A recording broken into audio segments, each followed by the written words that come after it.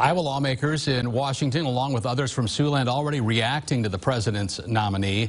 Iowa Senator Chuck Grassley says Judge Kavanaugh is one of the most qualified Supreme Court nominees to come before the Senate, calling him a superb mainstream candidate.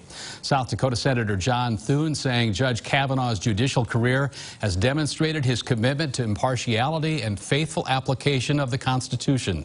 And Deb Fisher of Nebraska says as the Senate begins the confirmation process, I will be thoroughly reviewing Judge Kavanaugh's record, and I look forward to visiting with him in person.